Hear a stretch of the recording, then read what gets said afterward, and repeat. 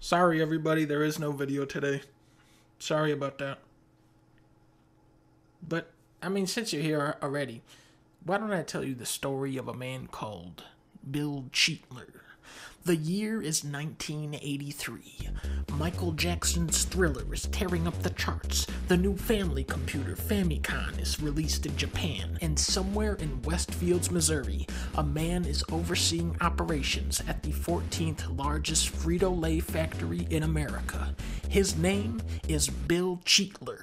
Now, Bill Cheatler was always a great student. He attended the Fontbonne University in Clayton, Missouri, where he pursued a degree in business administration. As part of his education, he took on an internship at Frito-Lay, where he would work on the assembly line, dusting Lay's chips with onion powder and various preservative chemicals. Bill Cheatler became so dedicated to his work that his entire diet was exclusively dominated by snacks produced by the factory. For breakfast, Twinkies, for lunch, Funyuns, and for dinner, ranch and lime flavored Fritos, which nobody would eat. These things were terrible and they would be discontinued months later. But one day, the head of packaging comes into the factory and he sees Bill eating some of these ranch and lime Fritos and he says, "How can you eat that crap?" And Bill says, "Well, I've actually altered the recipe. You see, by isolating the ranch flavor, you draw out the true energy of the chip." Head of packaging takes a Frito, puts it in his mouth. He turns to Bill and he says, "You are the genius of potato chips." It didn't take long for Bill Cheatler to rise through the company's ranks. His passion for his work was intense, and he would often stay at work late perfecting the recipes for his latest treats. The factory was now closed, the machinery and lights turned off, except for Bill's office in the corner of the second floor. Bill was developing a new flavor of Lay's chips called Smoking Honey Barbecue, but so far he could only replicate the flavor of ketchup. This isn't working, Bill was furious. But then he heard an echoing thud. The sound seemed to come from the factory floor. Bill's heart started racing. "Hello?" he shouted out. "Is someone still out there?" No response. Bill gazed out of his office door into the darkness of the factory. But then, a faint blue glow appeared. Bill slowly arose from his chair and walked toward the door. A low humming could be heard. He walked out into the darkness and drew closer and closer towards the mysterious glow. Until... Gahoo! "Hello, Bill!" It was a small gnome holding a blue lantern. "What are you doing in my factory?" Bill asked the creature. Bill, I'm a gnome, grillable gnome to be particular, and I have come here seeking your assistance." "I'm sorry, but I'm very busy. I was just about to head home." "Grab onto me hand, Bill!" The gnome jumped up and grabbed Bill's hand, and they went... The gnome was teleporting Bill into another time period. They were surrounded by blue lasers and shit, and it was like... And then...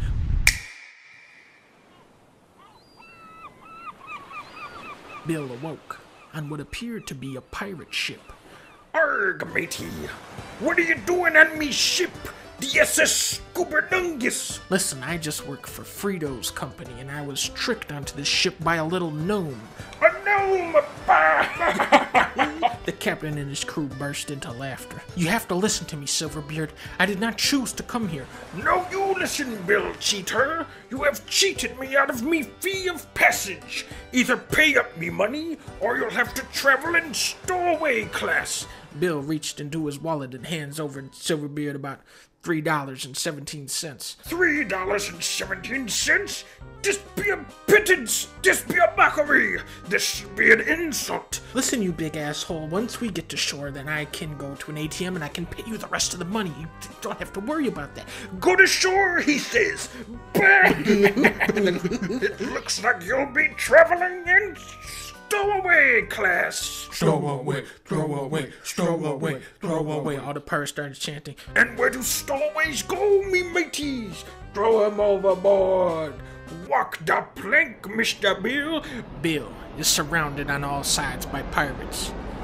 He walks onto the plank. There's a bunch of sharks under the boat. And then he bounces off the plank into the air. It starts doing 300 front flips, and then Bill pulls out a gun, starts shooting at the pirates. Oh, fuck! Big ass battle breaks out. Bill is shooting at all the pirates. He lands in the lookout part, you know, the crow's nest or whatever the fuck that's called. Bill is getting the upper hand. Shake him out of the nest. The pirate starts shaking a big pole, trying to shake him out. Whoa, whoa, whoa, whoa. He's wobbling all over, but then Bill spots a barrel on the main bow. He's got only one bullet left. He takes aim. Direct hit. Orange powder explodes from the barrel. Not me powder, you fool. You'll damn us all to hell. Deep from the ocean floor, a giant creature locks onto the delicious scent of powdered cheese. A giant octopus monster called Peter Octopus starts picking up pirates and throwing them into the sea. He starts picking up everybody, hitting them, killing everybody. Shoot him with the harpoon. But sir, he knocked over the harpoon.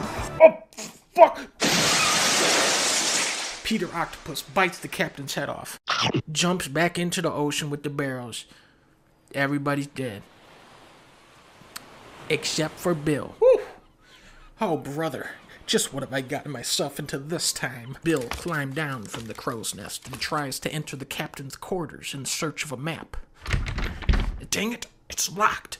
Bill grabs a rope, ties it around the doorknob, and ties the other end around a cannon. Pushes the cannon overboard, and it rips the door off its hinges. Inside, Bill scours through papers and trinkets until he finds a document labeled World Map. However, something isn't right. Why is this whole thing just blue? North America, South America, Africa, Asia, Europe, Australia, Antarctica. None of them are represented on the map. This cannot be. Hey, let me out of here. Bill heard someone yelling in the distance. Where are you? Help me. Help me. Looking through the monkey bars on the floor, you know how pirate ships have that part? He could see what appeared to be a large ape. Who are you, creature? The ape was big and brown, with funny hair and a big red tie. My name is Dylan Kane. I'm a talking monkey, but I can only talk to you once. Bill felt he could trust Dylan and let him out of his prison. Thank you, great warrior. Dylan bowed to Bill in a sign of respect. Can you steer the ship towards land, Mr. Kane? But there is no land, my liege. What do you mean? What happened to all of our lands? Dylan Kane closed his eyes and entered a trance-like state. Thousands of years ago, the civilizations of man fell into ruin, their great cities engulfed by the oceans surrounding them. At the height of their powers, humanity sought to combine the elements of cheese and corn into a sort of crunchy, food-like substance. The global leaders poured the planet's resources into mastering this technology, sacrificing the lives of millions in vain. Hundreds of wars broke out on the surface while those in power dug deep into the Earth's core.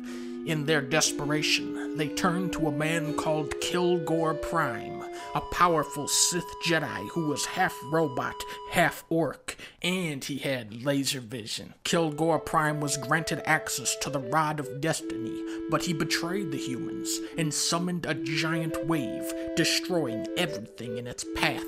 Only pockets of humanity survived the Orcus-Worcus flood, and now we sail around the world looking for corn to eat. Only you, Bill Cheadle, have the power of the Summoner to defeat Galactus Prime and save the world from its final reckoning. Bill was stunned. But I'm just a manager of a food processing factory in Shitston, Ohio. How can I ever defeat Galactus? Quick, defeat Galactus. There he is. Bill Cheadle, you think you can face me in my domain? Dude transforms into a big-ass robot and starts shooting big-ass fucking lasers and shit and... Die, Galactus bastard. Ah, shit, Galactus has hundreds of powers. Grab onto my belt, Robo! Bill shoots a grapple hook onto the moon and starts swinging around the moon. Robo, if I don't make it, tell Donkey Kong I love him.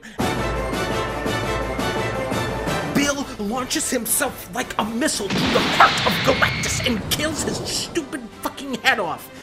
Well, Darth, looks like your reign of terror is over. Then all the little Ewoks started dancing. Come on, Grillbo, let's go home. Bill woke up in his bed back in Iowa. Was it all a dream? He had breakfast, took a shower, and started walking to work. He saw old man Jenkins walking his beagle. Hi, Bill. The baker, Patissimo, was putting loaves of bread in his storefront window. Hi, Bill. And then, who did Bill bump into but Chester Cheetah? Here you go, Bill. Here is my secret recipe. Bill Cheetah went into work, excited for the first time in his life.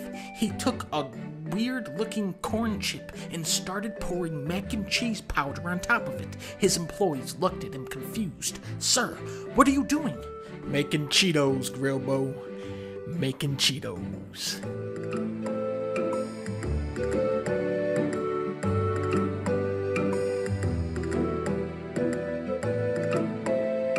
So yeah, sorry about that, guys. I'll try getting a video for